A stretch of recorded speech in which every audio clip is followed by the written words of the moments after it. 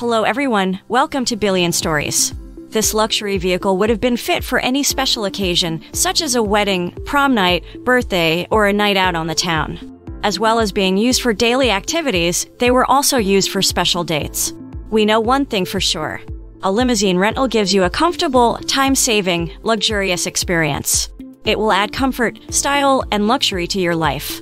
Even in a busy traffic lane, you can be productive or simply relax and enjoy the scenery. If you use a limousine service, you give off a great impression. Taking a ride in it will create memories you'll cherish forever. The luxury vehicle, once a sign of wealth and social status, has all but vanished in recent years. What happened to limousines? First, let's dig a bit into the history of limousines. Limousines, the symbol of luxury, status, and high class, have evolved beyond their traditional use. The concept of chauffeured transportation has existed in some form or another since the 17th century. Originally designed to serve the wealthy, they were gold-plated carriages drawn by only the finest animals. The first limousine automobile was introduced in Paris, France, in 1889. Limousine comes from the French word Limousin, which refers to a former French province filled with farmland and shepherds. For body warmth, the French people wore a black cloak on cold winter nights spent in rural France. Limousines used to have closed passenger compartments with the driver exposed to the elements. It was said that the enclosed portion of the car looked like the cloaks that shepherds used in the countryside. As a result, the term limousine was coined to describe chauffeured transportation. Around 1928, Armbruster's company in Arkansas created the first stretch limousine. In the United States, these vehicles were often called big band buses because they were usually used to transport famous big band leaders, orchestras, and instruments. Limousines began to gain popularity in the 1930s. In addition to transporting hotel guests from the airport to the hotel, they were also used for sightseeing tours. As a result, the term airport or stretch coach was formed. Movie studios immediately jumped on board when they became aware of the growing popularity of these vehicles. Limousines were utilized to transport film crew and stage workers around movie sites. Limousines became a popular accessory for movie performers and actresses at the time. The six-door limousine was created not long after. These cars were usually used for funerals and were built on Cadillac chassis. The popularity of limousines continued to grow over time. They were used to transport everyone from movie stars to the U.S. president anywhere they wanted to go. Many countries, particularly the United States, have introduced governmental no-drink drive policies, which require passengers in vehicles to be separated from the driver and not display open alcohol containers. Those policies have resulted in an increase in limousine use due to the comfort, style, and other luxury aspects. What exactly happened to all the limos? Not so long ago, limousines could be found in abundance in every city. Nightclubs, ball games, high-rise apartments, and boardroom meetings were all within reach of the luxury vehicle's occupants. Nonetheless, the limousine had almost disappeared from the streets of the city. It is unusual to see one now, almost startling in this world of black SUVs. This disappearance of the limousine wasn't the result of one huge change, but a series of smaller ones that came together to make a larger change relating to safety, human behavior, and radical change.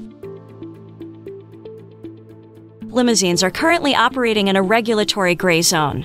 Independent manufacturers heavily modify each vehicle after it leaves the factory as a car or SUV without following strict federal guidelines, removing vital support structures before welding in new components. Some regulations do exist, but they differ from state to state. As a result of vague standards and mandates, the limousine market is ripe with uncertainty.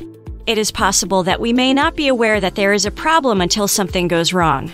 In 2018, the Schoharie accident showcased the safety concerns surrounding limousines.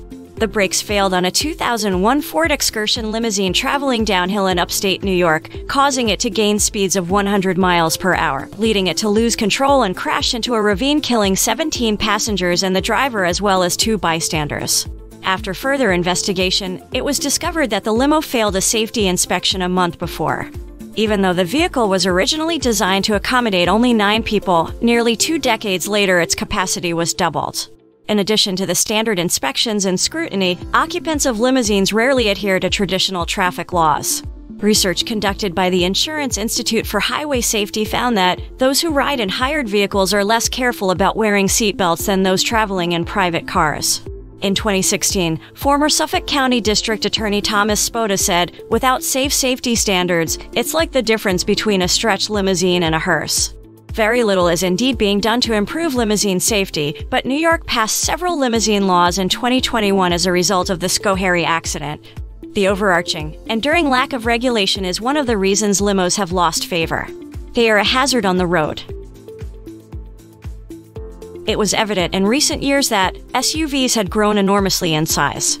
The size of SUVs has increased due to improved safety features, creature comforts, and generational changes.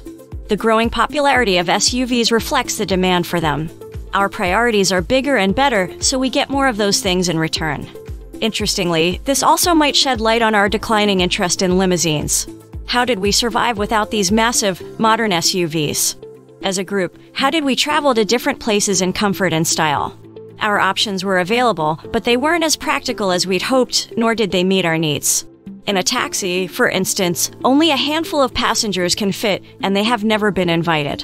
A town car could also be hired, but its size again deterred us. At one time, our options were limited to limos. Limousines and SUVs have an inverse relationship. Luxury vehicles of the past become obsolete as we become more accustomed to luxurious cars like the Cadillac Escalade. Moreover, why would anyone hire a limo when a luxury SUV can accommodate almost as many occupants and offer more comfort?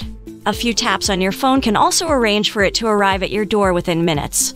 The reason we're leaving limousines behind isn't that we dislike them, we've simply created an ecosystem of better alternatives. Your phone may hold the last piece of the limousine puzzle. The easiest way to shuttle from one place to another with friends is to use a rideshare service. Every day, Uber and Lyft transport millions of people around the globe, and nearly 25% of people in the United States use ride-sharing at least once a month. Today, we prefer to hail a luxury car rather than search for, compare, and book limousine services, much as we do with the convenience of a modern SUV. There are even ride-sharing companies such as Uber and Lyft that offer luxury services for those looking for a refined, limousine-like experience. Today, limousines are still used to transport the rich and famous, but they are also designed to carry a much greater number of passengers. However, we do not want old, outdated, strangely smelling cars created without government oversight in a garage that is undisclosed. Our priority is simplicity and safety, and there is nothing more convenient than tapping a screen a few times to summon a luxury car to your door in minutes. This leaves the door open to someone eager and courageous enough to bring the limousine back to life in some way. Yes, they need to upgrade old vehicles that have been driving the roads for years, make sure they're safe, and make it easy for me to arrange for one through my phone, but does that seem too difficult? Please leave your thoughts in the comments. I hope you found this video useful and informative. Please give us a thumbs up and be sure to subscribe because more incredible content is on the way. Thanks for watching.